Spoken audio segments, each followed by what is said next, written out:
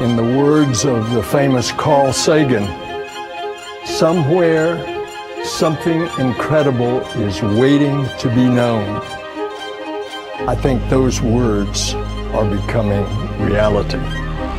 2, 1. Liftoff from a tropical rainforest to the edge of time itself. The most powerful space telescope. New era in astronomy. This is the James Webb. The new James Webb Space Telescope. Taking its first steps in pursuit of cosmological discovery. President Joe Biden is set to unveil what astronomers all over the world have been waiting for decades. I want to see some very weird galaxies. That's what I want to see. Like super weird stuff that I haven't seen before.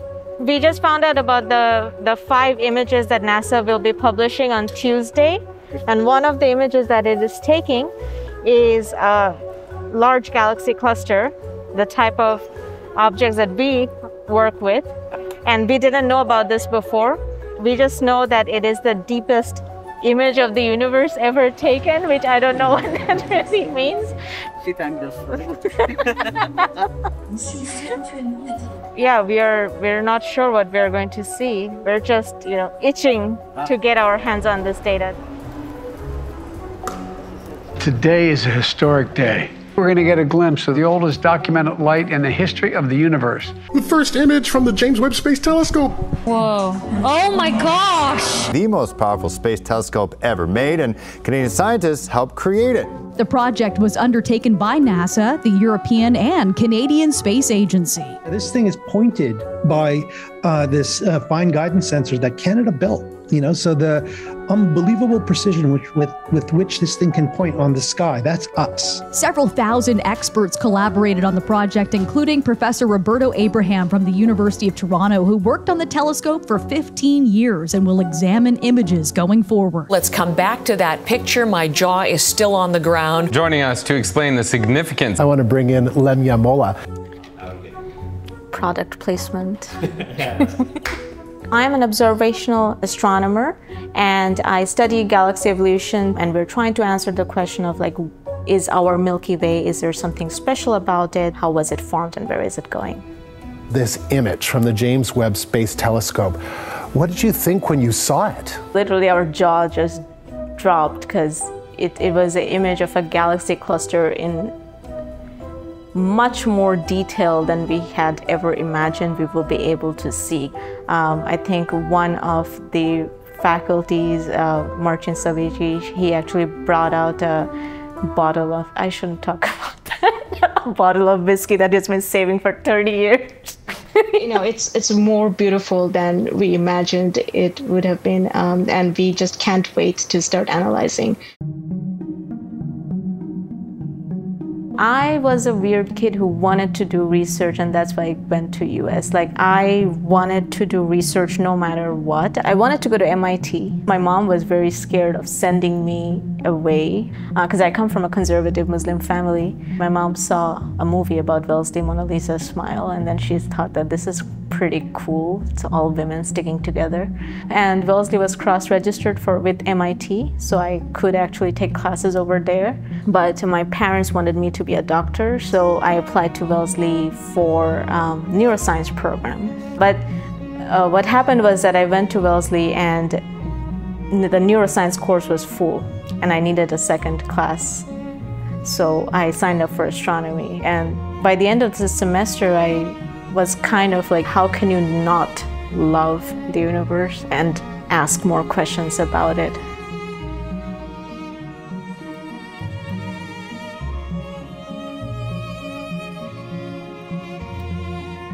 So I am part of the CANUCS team, which is the Canadian NIRISS Unbiased Cluster Survey. It's one of the teams that contributed towards building one of the 4 instruments that are on the James Webb Space Telescope. This is the picture, which is the Webb's first deep field. So this is what the public saw, but what astronomers got was something like this. So you saw half the image. We got twice the data than what you saw, and we got it in all the different filters. We have about 210 hours allocated on the James Webb Space Telescopes. I'll show you our schedule. It will be about 23 hours more of observation. Oh, that means like the entire Sunday actually they will be observing our cluster, which is really cool.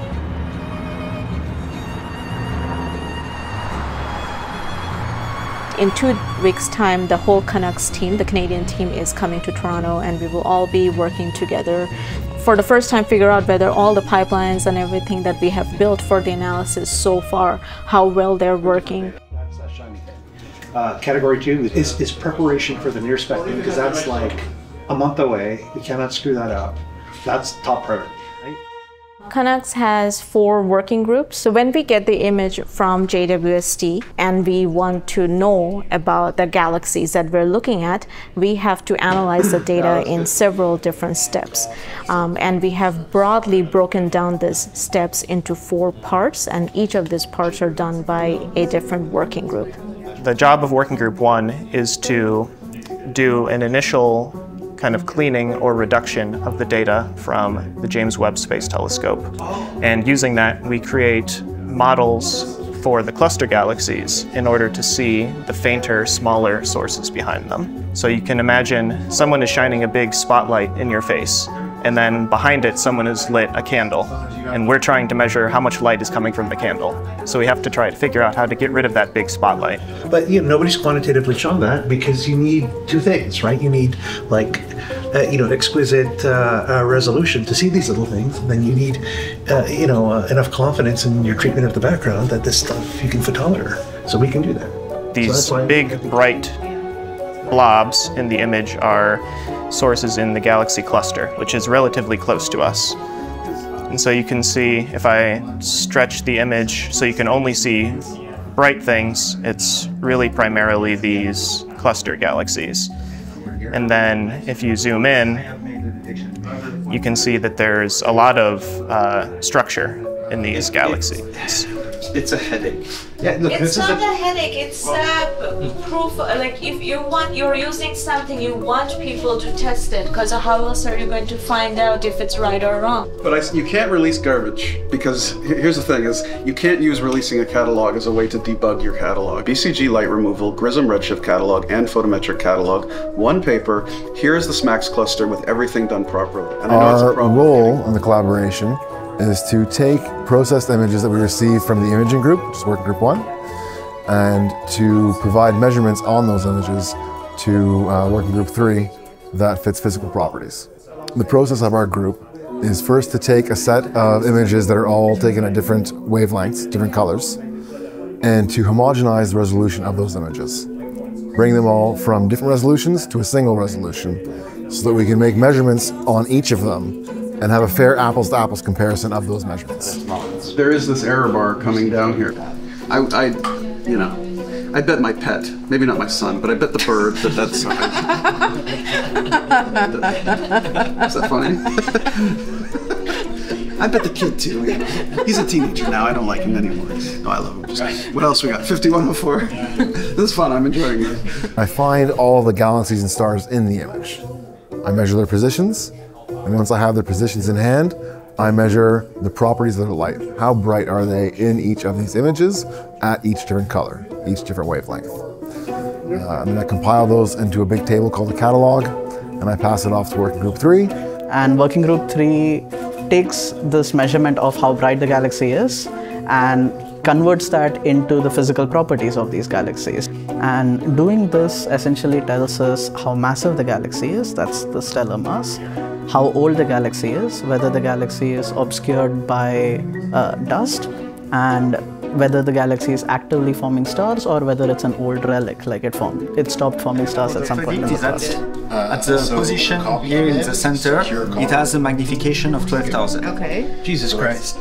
By the time the universe has expanded so much, by the time it hits... Doppler effect is... Yeah, the Doppler effect is huge, because the universe is going boom. We model for each galaxy on the sky, and we use that to sort of build a full picture of how galaxy populations look like at different distances from us or at different ages. And so using all of these, we do all of our downstream science, where we try to figure out like how galaxies form over time, how they stop forming stars, and how they tend to change in their properties, like the size, as they're doing all of this. Finding. Yeah, finding is, I think it's a good thing to have both. 1.7 visualizer. Oh yeah. And then what working group 4 does is that we measure the sizes of these galaxies, how big these galaxies are, what are their shapes like, what their colors are like. In order to measure their sizes, we have to fit models to them.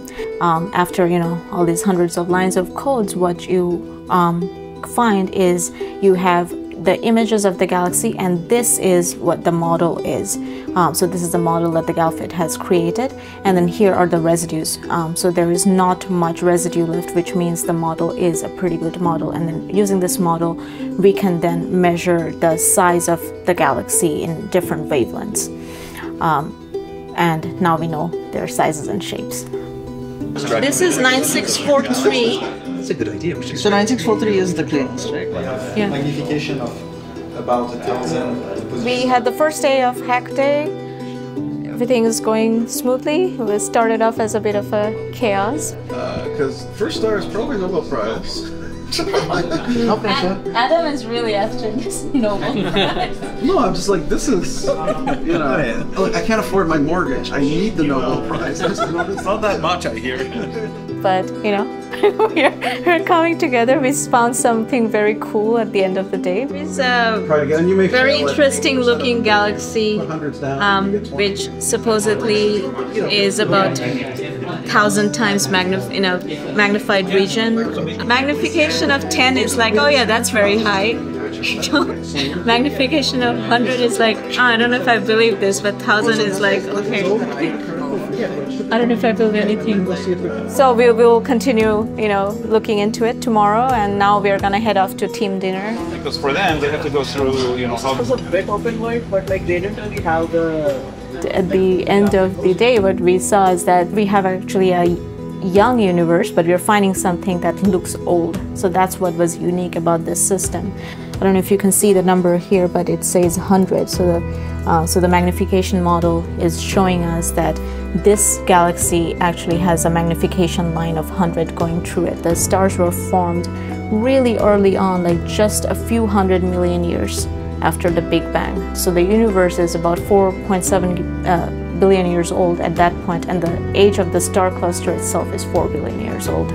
So, you know, some of the earliest star clusters that has been ever observed. So far, the results have held up. There have been actually other people who studied the same things, and they actually confirmed that they also find that the star clusters are very old. So they also find that they're about 4 years old.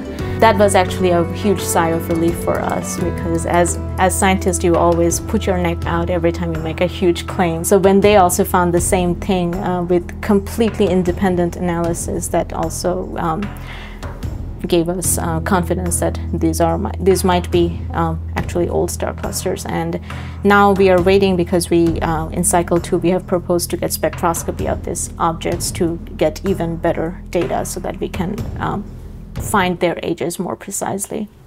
We always think of scientists as these lone wolves. Science is very much a project that is done in team, in groups, and not by one person ever. 12 channels, 12 papers at the same time is not gonna work. Yeah. Did I possibly distract us for 1 minute with a story? Guys. Okay, so thank you for permitting me to do this. My wife is super obsessed with massively multiplayer online role-playing games. Amazing. Okay, like Warcraft and stuff, right? And and so I've been watching her evolution, playing these things for a couple of years, right?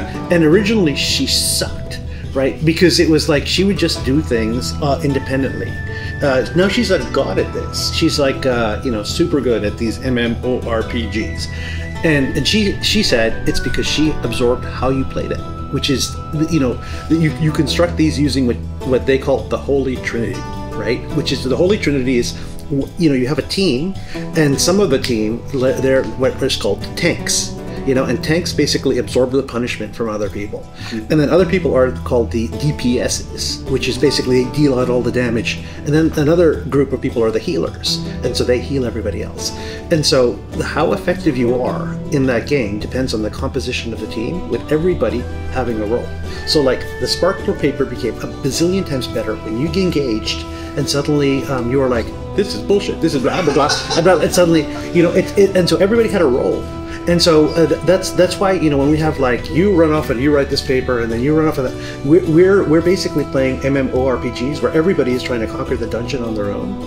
But really, to kick ass, everybody should have a role, and we should be like, you know, a cohesive team pulling together. And so like, you cover my weaknesses and I absorb the damage, you know, and you deal it out, you know, that kind of thing. Dude, I don't know why you're filming this, because there's no way what I just said. Thing after, the visualizer is up for 10:30. Are you guys ready? Ish. Okay. Still uploading, changing permissions, all of that, so. No excuses. You will be ready. Well, you will see a visualizer. You will see a visualizer, but is it the visualizer that you want to see? Yeah. The biggest challenge for me every day is dealing with my own negative thoughts, right? The imposter syndrome, that I do not belong here. Everybody else around me is so much smarter than me. I shouldn't be here. And I wish someone told me that other people go through this as well. Yeah. So this is the Webb Galaxy Explorer that Karthik and I have been building. So these are all linked plots. We have different physical properties from dense spaces fits and from the morphology fits with GalFit. The red is the max cluster. Yeah. Oh my god. And the blue is the SMAX. Yeah. Oh, what? And so you see that there's stuff in max that like this doesn't show up. That's you buried the lead, dude. That's the killer. Should we write it up, you think? Well, we just wanted to like open it up to anyone who wants to use it. We will put their data on it for them. I can't give you good advice on this because for me it's all magic. You guys should you know, be on the cutting edge of defining the use of machine learning to find outliers in JWST. Yeah. You know, because that's effectively what you're doing here. We're so glad you're on board, Bob, because we were like, how do we sell this to Bob? No, Bob gets it. You just had to sell it in MMO terms. I would have gotten it. I really want you guys to just be, you know, extraordinarily visible, you know, and people are like, Lamiya and Karthik did this genius thing and enabled us to do this stuff, right? And then you get all the credit for it, and they're super famous, and everybody's happy. Sure. Lamiya and Karthik just wants everyone to be able to have data to work with. We should be more ambitious. See, that's the thing. Like, we should be thinking about these things. Sparkler worked out great. We just need to. Dora's gonna kill the whole thing by looking directly at the camera. Currently, I am preparing to go to Bangladesh, which is where I'm from, and we're starting one of the first astronomy departments at a university level. My philosophy has always been like, if you give someone the opportunity and find what they're really interested in, they will be good at it. When I was in Bangladesh, I knew nothing about astronomy, and it took me coming to Wellesley and my first astronomy course to make me realize that astronomy is the coolest thing in the world. Like, how come I didn't know about it? That experience makes me realize that, you know, there are so many people around the world who just do not have that opportunity because they just don't see it around them. The programs that I like to organize are the ones that I would have liked to see when I was a kid. So Dunlap is giving has given a few telescopes, and I'm helping start up an observational program where we can teach undergrads how to do observations from the ground. Families get to come with their small children, look through a telescope, ask questions. You may break it, but that's part of the learning to be something, right? You can just guide students towards what their interest is in. That's, to me, is like the best feeling in the world.